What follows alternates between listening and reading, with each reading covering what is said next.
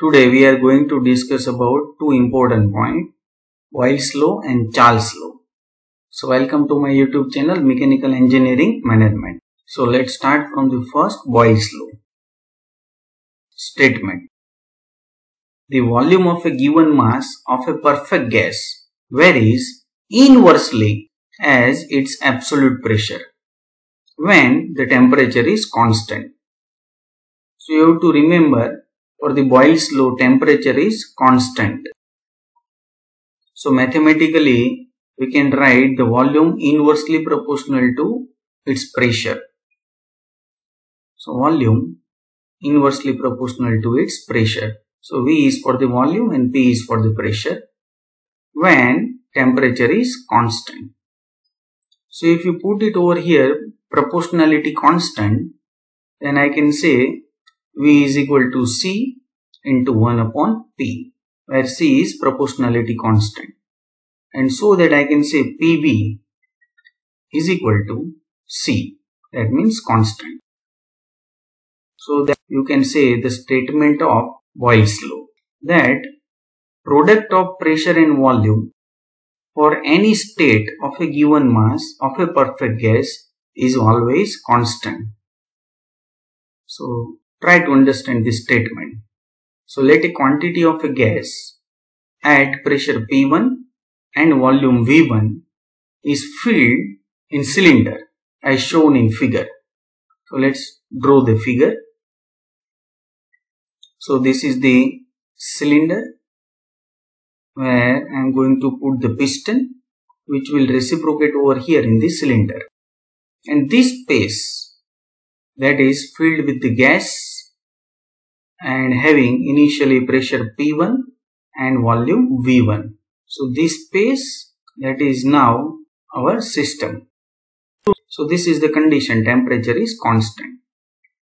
So now if I want to draw the situation described over here on the PV diagram, then this is the pressure versus volume diagram. Pressure is always on the y-axis and volume is always on the x-axis. And this is the initial state 1. So I can say this is the initial state 1. And according to that, the pressure is P1. So I can say the pressure is P1. So here I can write P1. And the volume is V1. So volume is over here. That is V1. Next. Now this gas changes its state from state 1 to state 2. This is the initial state. Now this gas, that means this gas is changed its state from 1 to 2. So let's say this state is changed. Now the volume is changed, pressure is also changed, but temperature remains constant according to Boyle's law. So the new state, state 2, that is over here. Here you can see. Initially the piston is over here, that's why it is the state 1. Now it is state 2. And this is the process from 1 to 2.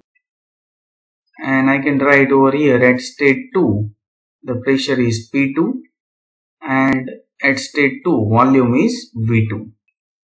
So mathematically this is the statement of the Boyle's law. So if we apply the Boyle's law at state 1, then at state 1 pressure is P1 and volume is V1. So I can say P1 V1 is equal to constant. If I apply the same for the state 2, then it will be P2 V2 is constant. And so that I can say P1 V1 is equal to P2 V2 is equal to constant. And that is the very important to understand the Boyle's law. For each and every state, the product of pressure and volume is always constant. But the condition is temperature remains constant. So this is the Boyle's law. Now next one, Charles' law. So first statement, the volume of a given mass of a perfect gas varies directly as its absolute temperature when the pressure is constant.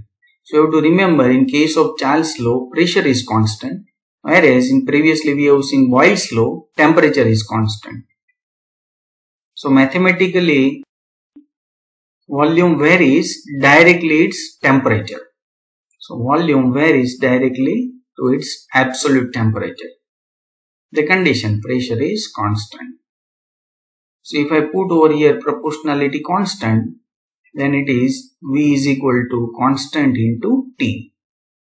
And so that I can say V by T is equal to constant. And that is a very important statement of the Charles law mathematically. So from this statement we can understand the ratio of the volume and its absolute temperature is always constant for every state if pressure is constant. So try to understand this statement. So let a quantity of a gas has volume V1 and temperature T1 initially as shown in figure. So let's say pressure versus volume diagram, and this is the state 1, and here at state 1 pressure is P1 and volume is V1. Now this gas changes its state from state 1 to state 2, and so that it has a volume V2 and temperature T2. So I can change the state 2. So here it is the state 2, and this is the process 1 to 2.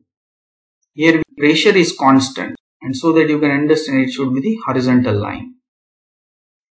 And at state 2 pressure is P2, so I can say it is the pressure P2. And here you can understand that P1 is equal to P2 because of both are at the same level. And volume, that is V2. So now if I want to write for the state 1, then what will be over here? V1 upon T1 is equal to constant. If I want to apply at state 2, then what will be there? V2 by T2 is equal to constant. So we can say V1 by T1 is equal to V2 by T2 is equal to constant. That means we can write the same ratio for each and every state. But once again the condition is pressure remains constant. So this is a very important relation. So thanks my dear friends. Press the like button to appreciate this video.